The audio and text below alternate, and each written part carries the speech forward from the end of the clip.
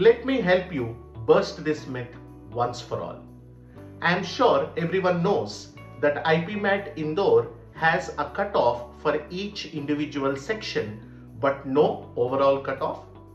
Let us quickly look at the cutoffs of each section of IPMAT Indore 2023.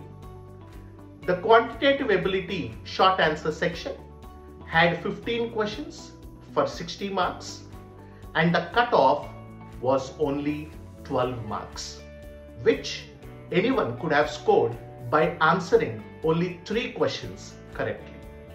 Even if you take certain room for wrong answers, so an attempt of around 5 to 6 questions with 80% accuracy would have made it very easy for someone to clear the cutoff in the quantitative ability short answer section. So 5 questions out of 15 questions is hardly 1/3 of the section.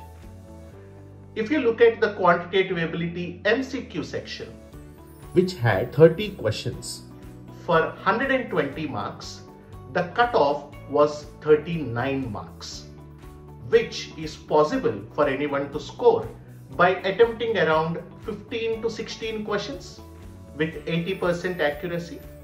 That's around half the section.